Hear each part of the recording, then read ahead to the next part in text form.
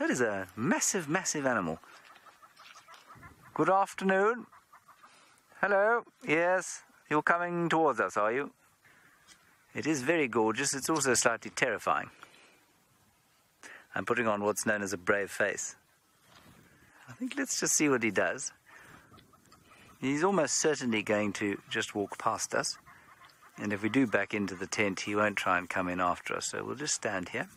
This is a good 40-year-old animal. And he's now standing not more than 10 meters from us. That's 30 feet, attended by a fork-tailed drongo. This is quite special, isn't it, Senzo? I'm just going to keep my eye on the elephant. It's all the same to you.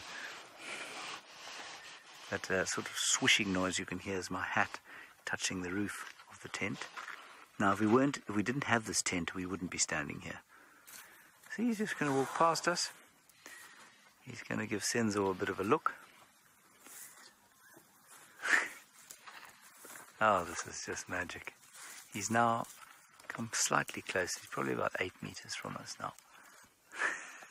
This is so magical.